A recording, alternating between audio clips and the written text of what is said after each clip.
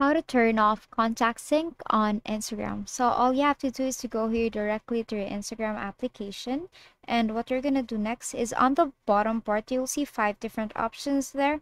Tap on your profile. And then after tapping on that, on the upper right, you'll see 3 dash lines. Click on the 3 dash lines there and proceed to settings. Now, once in settings, so what you're going to do next is to scroll down up until you find the account option there. Click on that account, and here you'll see a lot of options, right? But I want you to look for contacts syncing. Click on contact syncing, and as you can see, I have actually connected my contacts. As you can see here, it's currently toggled on. Now to turn off your contact sync, then all you have to do is to simply toggle off and then tap on disconnect here. And basically that is it. And now you have successfully turned off your contact sync on Instagram, and that is all for today. If this video helped you, please don't forget to like, share, and subscribe to our YouTube channel to show your support. Thank you for watching.